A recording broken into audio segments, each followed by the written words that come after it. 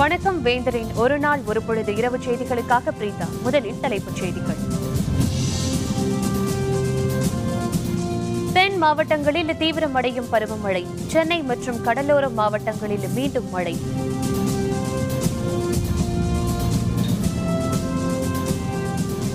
தமிழகத்தில் 2 நாட்களுக்கு மழை நீடிக்கும். சென்னை வானிலை ஆய்வு மையம் அறிவிப்பு.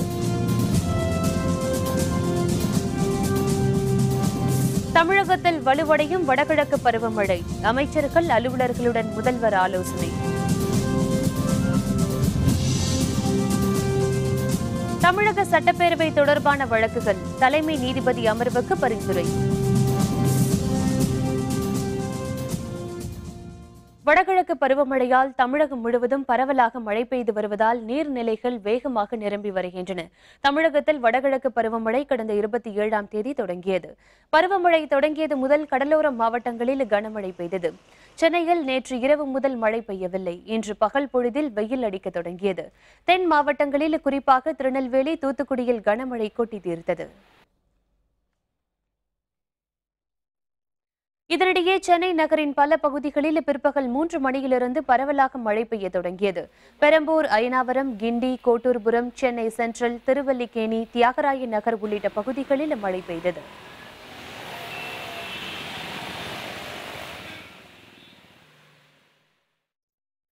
தமிழகம் மற்றும் புதுச்சேரியில் 2 நாட்களுக்கு மழை நீடிக்கும் என சென்னை வானிலை ஆய்வு மையம் எச்சரிக்கை விடுத்துள்ளது. சென்னையில் இன்று செய்தியாளர்களுடன் பேசிய வானிலை ஆய்வு மைய இயக்குநர் பாலச்சந்திரன், இலங்கை அருகே தென்மேற்கு வங்கக்கடலில் குறைந்த காற்றழுத்த தாழ்வு பகுதி உருவாகி இருப்பதாக தெரிவித்தார். இதனால் தென் தமிழகம் மற்றும் டெல்டா மாவட்டங்களில் ஓரிரு மாவட்டங்களில் கனமழைக்கு வாய்ப்பு உள்ளதாக கூறினார். சென்னையை பொறுத்தவரை சில பகுதிகளில் ஓரிரு முறை மழையை எதிர்பார்க்கலாம் என்றும் அவர் குறிப்பிட்டார். இலங்கை அருகே தென்மேற்கு வங்கக்கடல் பகுதியில் குறைந்த காற்றழுத்த தாழ்வு பகுதி உருவாகியுள்ளது. அடுத்து வரும் 2 தினங்களை பொறுத்தவரையில் தென் தமிழகத்தில் அநேக இடங்களிலும் வட கடலோர மாவட்டங்களில் ஒரு சில இடங்களிலும் மிதமான மழை பெய்யக்கூடும். கனமழை பொறுத்தவரையில் தென் தமிழகம், புதுக்கோட்டை மற்றும் டெல்டா மாவட்டங்களில் ஓரிரு இடங்களில் கனமழை பெய்யக்கூடும். சென்னை பொறுத்தவரை நகரின் சில பகுதிகளில் ஓரிரு முறை லேசான மழைக்கு வாய்ப்பு உள்ளது. நாகப்பட்டினம் மற்றும் புதுக்கோட்டை மாவட்டத்தில் இன்றும் கனமழை தொடர்கிறது. இதன் காரணமாக பள்ளிகளுக்கு மட்டும் நாளை விடுமுறை அளித்து நாகப்பட்டினம் மாவட்ட ஆட்சியர் சுரேஷ்குமார் அறிவித்துள்ளார். இதேபோல் புதுக்கோட்டை மாவட்டத்தில் உள்ள பள்ளி கல்லூரிகளுக்கு நாளை விடுமுறை அளித்து மாவட்ட ஆட்சியர் கணேஷ் அறிவித்துள்ளார்.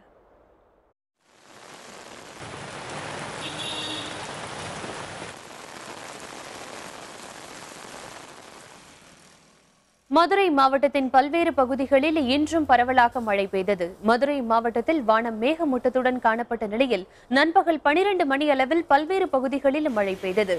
மேலூர், அழகர் கோவில் உள்ளிட்ட புறநகர் பகுதிகளிலும் மழை பெய்தது. இதனால் விவசாயிகளும் மக்களும் மகிழ்ச்சியடைந்தனர்.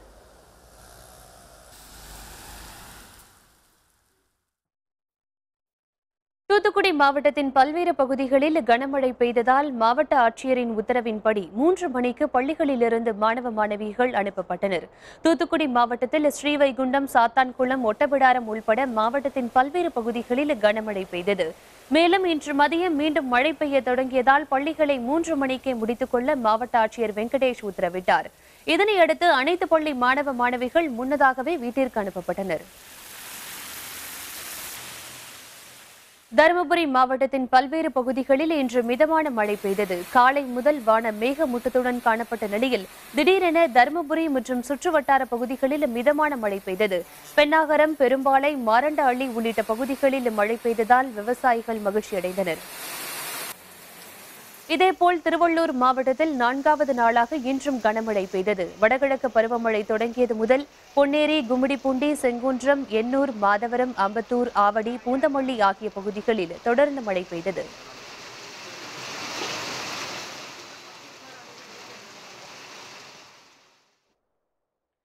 தமிழகத்தில் வடகிழக்கு பருவமழை வலுப்பெற்றுள்ளதால் பரவலாக கனமழை பெய்து வருகிறது. கடலோர மாவட்டங்கள் மற்றும் தென் மாவட்டங்களில் கனமழையால் பாதிப்பு ஏற்பட்டுள்ளது. இது தொடர்பாக சென்னை தலைமைச் செயலகத்தில் முதல்வர் பழனிசாமி அமைச்சர்கள் மற்றும் உயர் அலுவலர்களுடன் ஆலோசனை மேற்கொண்டார். இதுபற்றிய விரிவான விவரங்களை தருகிறார் நமது செய்தியாளர் சையத்.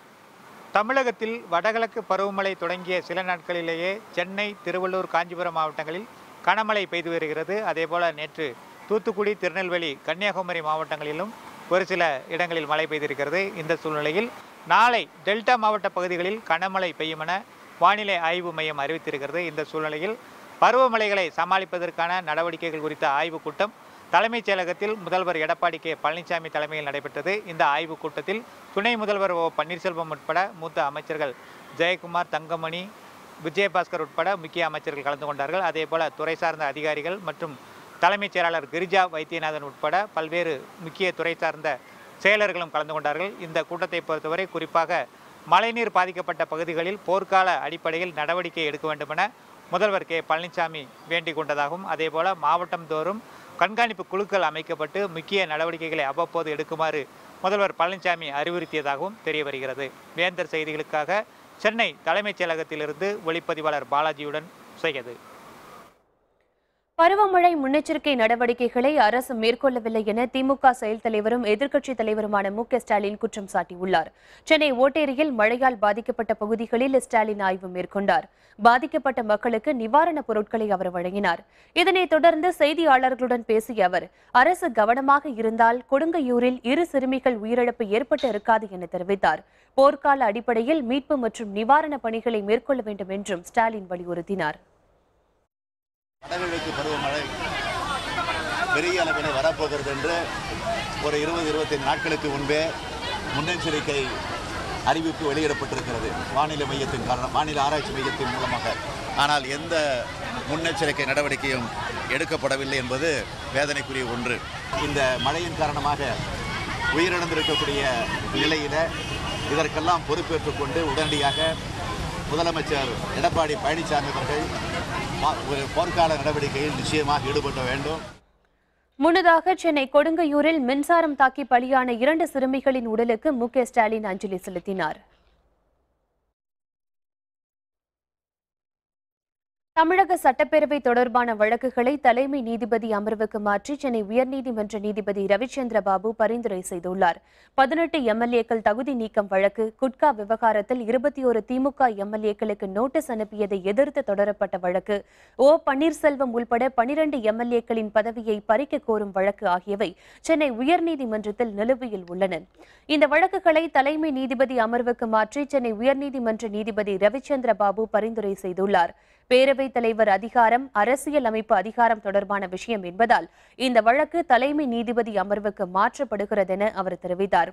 கூடுதல் நீதிபதி அமர்வு விசாரிக்குமா என்பது தொடர்பாக தலைமை நீதிபதி முடிவெடுப்பார் என்றும் நீதிபதி ரவிச்சந்திர பாபு கூறினார்.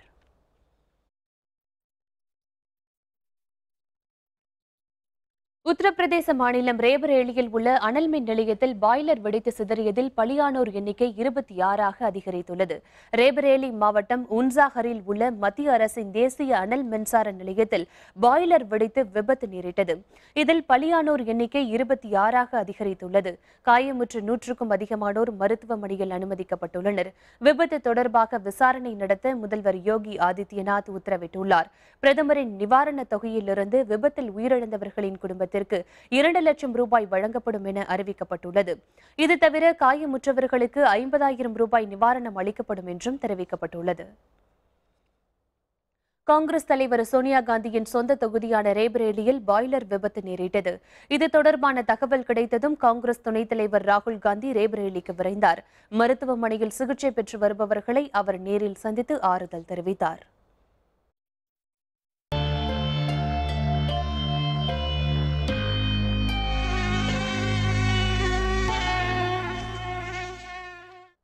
மதுரையில் காய்ச்சல் காரணமாக இளம்பெண் மற்றும் 9 வயது சிறுவன் உள்பட 2 பலியாகினர். மதுரை மாவட்டம் ராஜாக்கூர் பகுதியைச் சேர்ந்த முருகன் என்பவரின் மகன் நீபன். காய்ச்சல் காரணமாக மதுரை அரசு ராஜாஜி மருத்துவமனையில் அனுமதிக்கப்பட்டிருந்த நீபன் சிகிச்சை பலனின்றி இன்று உயிரிழந்தார். இதேபோல் மதுரை மாவட்டம் சமயநல்லூரை சேர்ந்த மூர்த்தி என்பவரின் மனைவி கனிமொழி. காய்ச்சலால் பாதிக்கப்பட்ட இவர் சிகிச்சை பலனின்றி உயிரிழந்தார்.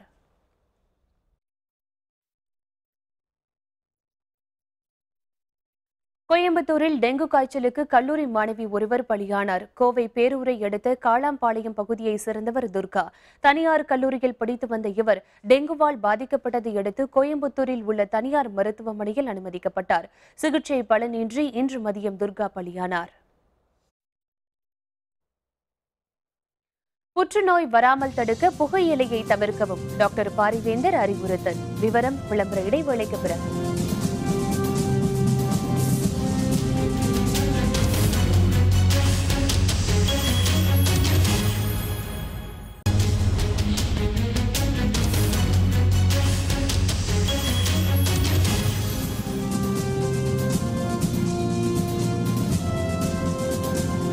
செய்திகள் தொடர்கின்றன.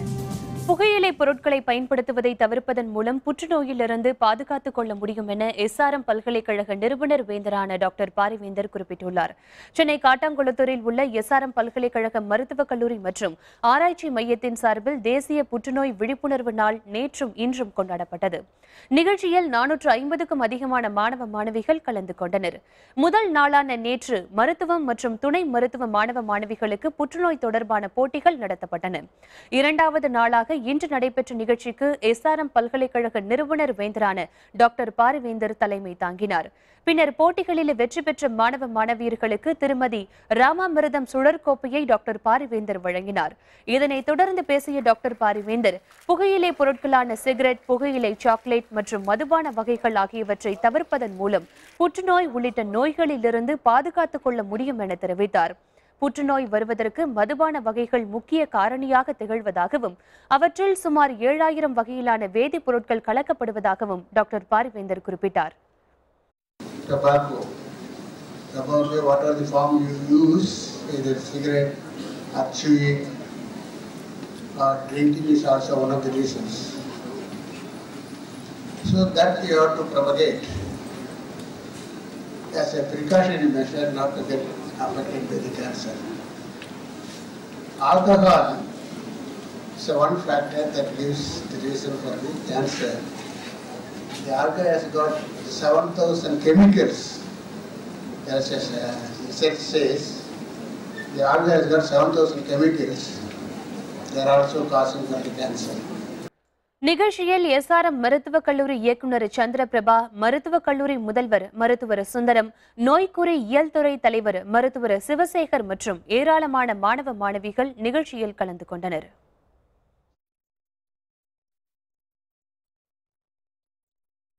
சென்னை புறநகர் பகுதிகளான முடிச்சூர், மேற்கு தாம்பரம் உள்ளிட்ட பல பகுதிகளில் கனமழை பெய்தது. இதனால் சாலைகள் சேதமடைந்ததை அடுத்து போக்குவரத்து நெரிசல் ஏற்பட்டது. குடியிருப்பு பகுதிகளிலும் மழைநீர் சூழ்ந்துள்ளதால் மக்கள் பாதிக்கப்பட்டுள்ளனர். இது பற்றிய விரிவான விவரங்களை தருகிறார் நமது செய்தியாளர் விக்னேஷ். சென்னையில் பெய்த கனமழை காரணமாக பல்வேறு பகுதிகளில் தண்ணீர் தேங்கி காட்சியளிக்கிறது. அதிலும் குறிப்பாக சென்னையின் புறநகர் பகுதிகளான தாம்பரம் மற்றும் முடிச்சூர் பகுதிகளில் பரவலாக பல்வேறு இடங்களில் வனமான தண்ணீர் தேங்கியே காட்சி அளிக்கிறது. சாலைகளிலும் தண்ணீர் தேங்கி பொதுமக்கள் மிகுந்த சிரமத்திற்கு உள்ளாகி இருக்கின்றனர். போக்குவரத்து நெருக்கடியும் ஏற்பட்டிருக்கிறது. முடிச்சூர் பகுதியை பொறுத்தவரை பல வீடுகளுக்குள் தண்ணீர் புகுந்திருக்கிறது. இதன் காரணமாக பொதுமக்கள் வெளியே செல்ல முடியாத சூழலுக்கு தள்ளப்பட்டிருக்கின்றனர். வீடுகளுக்குள் பூச்சிகள் வருவதாகவும் அவர்கள் குற்றம் சாட்டுகின்றனர். இங்கு அருகில் இருக்கக்கூடிய அந்த கால்வாயை முழுமையாக தூர்வாரி இருந்தால் இந்த அளவிற்கு தண்ணீர் தேங்கி இருக்காது என்பது பொதுமக்களின் கருத்தாக இருக்கிறது. இதன் பிறகாவது அரசு முழுமையான நடவடிக்கை எடுத்து அதனை தூர்வாருவதற்கான முழுமையான நடவடிக்கை எடுக்க வேண்டும் என்பது அவர்களின் கோரிக்கையாக இருக்கிறது. இருக்கப்பட்டவங்க மாடியில் வீடு வச்சிருக்காங்க, போயிடுறாங்க மாடிக்கு. நாங்கள்லாம் கீழ் வீடோட சரி, எப்படி இருந்தாலும் அதுலேயே தான் இருந்தாகணும். இந்த தடவை எல்லாத்தையும் கொஞ்சம் சேஃப்டி பண்ணதால கொஞ்சம் தப்பிச்சோம். எங்களுக்கு இந்த தண்ணி போகிறது வழி பண்ணி கொடுத்தா போதும், அது போதும். ரொம்ப நல்லாவே இருக்குங்க சார். இங்கே மழை பெஞ்சதுலேருந்து தண்ணி நிற்கிது. தண்ணி மழை நின்னா கூட தண்ணி போகிறல. மழை பெய்யுதுன்னு தான் நம்ம நினைக்கிறோம், அதனால் அது இருக்குன்னு நினைக்கலாம். ஆனால் மழை நின்னும் போகலைன்றது பெரிய பிரச்சனையாக இருக்குது எங்களுக்கு. மழை பெய்கிற டைமில் இருக்கலாம், அதுக்கப்புறமா போயிடணும் இல்லையா? அந்த மாதிரி வடிகால் வசதி சரியாக பண்ணலை இங்கே. அந்த வடிகால் வசதி சரியாக பண்ணி தர சொல்லுங்கள். தூர் வராமல் இந்த காவாக்கள் சரி பண்ணாமல் உள்ளாட்சி நிர்வாகம் சரியில்லாத காரணத்தினால தான் குறை சொல்லுது. வாட்டத்தை பார்த்து சரி பண்ணி விட்டாங்கன்னா நிச்சயமாட்டு ஓரளவு தண்ணி சரி பண்ணி விடலாம். சிறிதாக பெய்த மழைக்கே இந்த அளவு தண்ணீர் தேங்கி இருந்தால் இனி வரும் கனமழைக்கு இன்னும் அதிக அளவில் தண்ணீர் வந்து வீடுகளுக்குள் வெள்ளம் புந்து கடுமையான பாதிப்பு ஏற்பட்டு விடுமோ என்று பொதுமக்கள் அச்சப்படுகின்றனர். வேந்தர் செய்திகளுக்காக முடிச்சூர் சாலையிலிருந்து ஒளிப்பதிவர் இம்ரானுடன் எஸ் விக்னேஷ். திருநெல்வேலி மாவட்டம் பேட்டை பகுதியில் உள்ள மென்பொருள் கடையில் மழைநீர் புகுந்ததால் ரூபாய் 8 லட்சம் மதிப்புள்ள பொருட்கள் சேதமடைந்தன.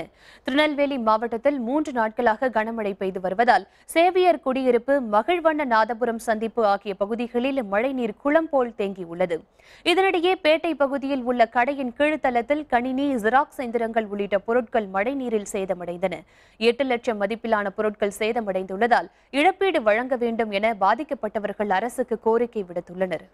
பெஞ்ச மழையில் அந்த ஓடையில் உள்ள தண்ணி எல்லாமே சேர்த்து அவ்வளோ தண்ணியும் ஆஃபீஸ்க்குள்ளே வந்துட்டு colour printer, photo printer, scanner, அதுபோக லேப் டெக்னீஷியன் அந்த லேப் இதுவும் நடத்திக்கிட்டு இருக்கோம். அப்படிங்கும்போது லேபுக்குள்ளே அவ்வளோ எக்யூப்மெண்ட்ஸும் அந்த தண்ணியில் வந்து அவ்வளவும் நாஸ்தி ஆகிட்டு. நாங்கள் பெண்கள்லாம் சேர்ந்து ஒரு 5 பேர் சேர்ந்து இந்த தொழில் நடத்திட்டு இருக்கோம். நேற்று பெஞ்ச மழையில் எல்லாமே ஒன்றுமே யூஸ் கிடையாது, எல்லாமே வேஸ்ட்டாக போயிட்டு எங்களுக்கு அரசாங்கம் அவங்களால முடிஞ்ச உதவியை எங்களுக்கு கூடிய சீக்கிரம் முடிஞ்ச இந்த வாரத்துக்குள்ளே எங்களுக்கு செஞ்சால் கூட நல்லாயிருக்கும். ஏன்னா இப்போ நாளைக்கு நாங்கள் தொழில் நடத்துறதுக்கு எங்களுக்கு ஒன்றுமே கிடையாது. அதனால எங்களுக்கு சீக்கிரமாக எதுவும் பண்ணிங்கன்னா நல்லாயிருக்கும். நாகப்பட்டினம் மாவட்டத்தில் கனமழை காரணமாக வயல்கள் மற்றும் குடியிருப்பு பகுதிகளில் தேங்கியுள்ள மழைநீரை வெளியேற்ற நடவடிக்கை எடுக்க வேண்டும் என மக்கள் கோரிக்கை விடுத்துள்ளனர். சீர்காழியில் கனமழை காரணமாக ஆறுகளில் வெள்ளப்பெருக்கு ஏற்பட்டதால் வயல்கள் மற்றும் குடியிருப்புகள் நீரில் மூழ்கியுள்ளன. வைத்தீஸ்வரன் கோவில், விளக்குமுக தெரு உள்ளிட்ட பகுதிகளில் வெள்ளநீர் புகுந்துள்ளது. கனமழையால் பாதிக்கப்பட்ட மக்கள் சமுதாய கூடங்களில் தங்க வைக்கப்பட்டுள்ளனர். வயல்கள் மற்றும் குடியிருப்பு பகுதிகளில் தேங்கியுள்ள மழைநீரை வெளியேற்ற நகராட்சி நிர்வாகம் நடவடிக்கை எடுக்க வேண்டும் என அந்த பகுதி மக்கள் கோரிக்கை விடுத்தனர். ஜுரம் காய்ச்சல் அழைச்சிக்கிட்டு போக முடியாது ஆஸ்பத்திரிக்கு.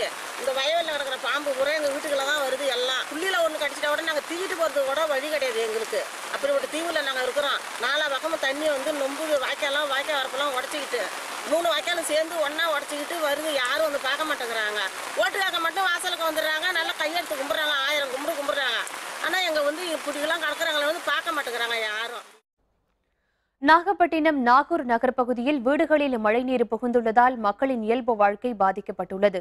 நாகூர் வள்ளியம்மை நகர் பகுதியில் கனமழை காரணமாக வீடுகளில் வெள்ளநீர் புகுந்துள்ளது.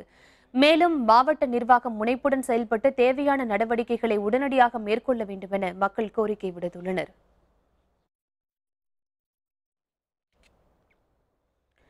சிவகங்கை மாவட்டத்தில் உள்ள 6 கிராமங்களை சேர்ந்த மக்கள் 3 கிலோமீட்டர் தொலைவு குடிநீருக்காக அலைகிறார்கள்.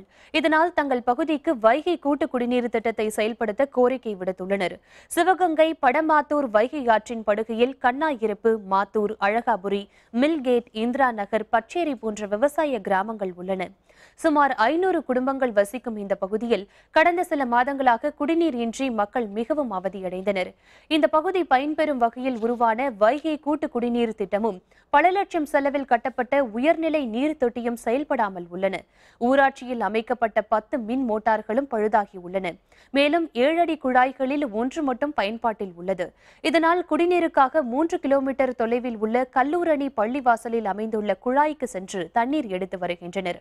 இதுபற்றி மாவட்ட ஆட்சியரிடம் பலமுறை புகார் அளித்தும் எவ்வித நடவடிக்கையும் இல்லை என அந்த பகுதி மக்கள் தெரிவித்தனர். வைகை கூட்டு குடிநீர் திட்டத்தை செயல்படுத்தினால் குடிநீர் தட்டுப்பாடு தீரும் என்றும் அவர்கள் கூறினர். நாங்கள் 3 கிலோமீட்டர்ல இருந்து ஒரு பள்ளிவாசலில் வந்து மாத்தூர், கண்ணாருப்பு, காளாவரி இந்த 3 கிராமம் தண்ணி இல்லாமல் ரொம்ப கஷ்டப்படுறாங்க. ஒரு குடம் தான் கொடுக்க முடியுது. அதுவும் பள்ளிவாசலுக்குள்ளே வந்து ஒரு அடிவைப்பில் ஒரு குடம் பிடிக்கிறான். குடிக்கவா, வைக்கவா, புழங்கவா எந்த பிரச்சனையும் எங்களுக்கு தண்ணியே இல்லை. தண்ணி இல்லாமல் காலையில் ஸ்கூலுக்கு கிளம்ப முடியல. எல்லாத்தையும் சொல்லி பார்த்துட்டோம், மேலதிகாரியும் அவங்ககிட்டலாம் சொன்னோம். அவங்க வந்து எந்த ஒரு நடவடிக்கையும் எடுக்கலை.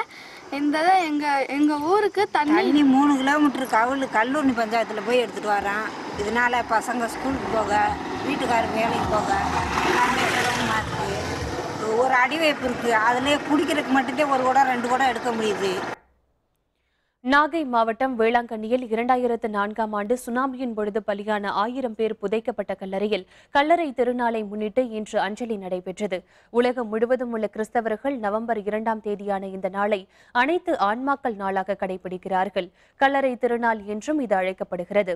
நாகை மாவட்டம் வேளாங்கண்ணியில் கடந்த சுனாமியின் பொழுது பலியானவர்களின் கல்லறையில் இன்று பாதிரியார்கள் புனித நீர் தெளித்து மனமுருகி பிரார்த்தனையில் ஈடுபட்டனர். அதுபோல நாகை அந்தோணியார் கோவில் கல்லறை தோட்டம், புனித மாதரசி மாதா கல்லறை தோட்டம் உள்பட பல இடங்களில் கல்லறைகளை மலர் மாலையிட்டு மெழுகுவர்த்தி ஏற்றி மக்கள் அஞ்சலியில் ஈடுபட்டனர். கல்லறை திருநாளை முன்னிட்டு மதுரை மகபூபு பாளையத்தில் உள்ள கல்லறை தோட்டத்தில் கிறிஸ்தவர்கள் இன்று இறந்த தங்களது முன்னோர்களை நினைவு கூர்ந்து கல்லறைகளில் மெழுகுவர்த்தி ஏற்றினர்.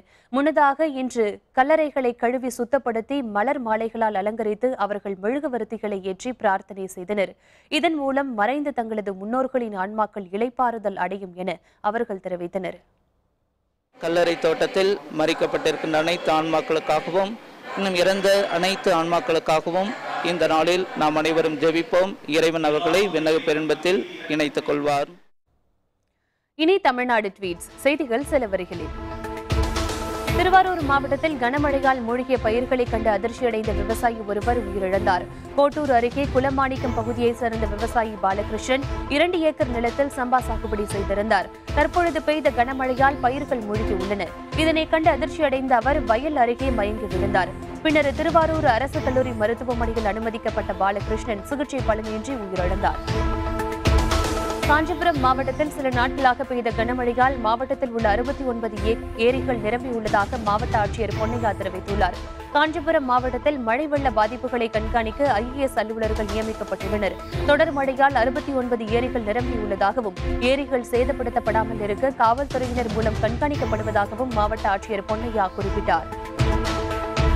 திருவள்ளூர் மாவட்டத்தில் மீன் பிடிப்பதற்காக ஏரிகளின் கரையை உடைத்தால் கடும் நடவடிக்கை எடுக்கப்படும் என மாவட்ட ஆட்சியர் சுந்தரவல்லி எச்சரித்துள்ளார். திருவள்ளூர் மாவட்டத்தில் கனமழை காரணமாக 678 ஏரிகளில் 48 ஏரிகள் நிரம்பியுள்ளதாக தெரிவித்த ஆட்சியர், மழை காலங்களில் பாதிப்புக்கு உள்ளாகும் 200 இடங்கள் கண்டறியப்பட்டு அங்கு பணிகள் மேற்கொள்ளப்படுவதாகவும் கூறினார்.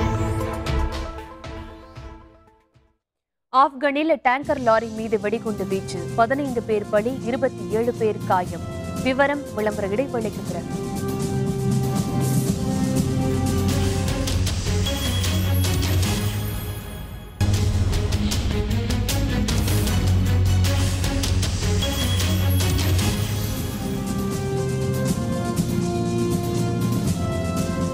செய்திகள் தொடர்கின்றன. இனி அயலக செய்திகள்.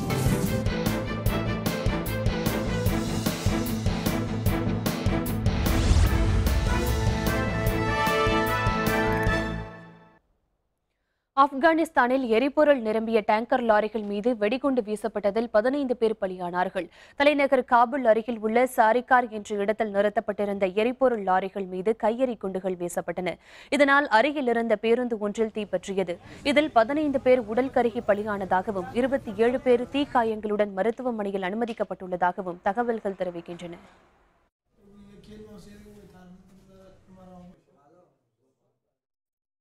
மீண்டும் தலைப்புச் செய்திகள். தென் மாவட்டங்களில் தீவிரமடையும் பருவமழை, சென்னை மற்றும் கடலோர மாவட்டங்களில் மீண்டும் மழை.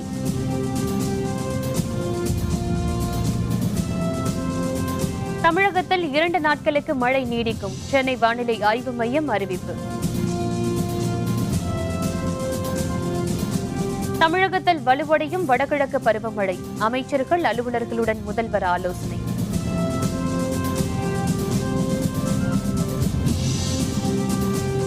தமிழக சட்டப்பேரவை தொடர்பான வழக்குகள் தலைமை நீதிபதி அமர்வுக்கு பரிந்துரை.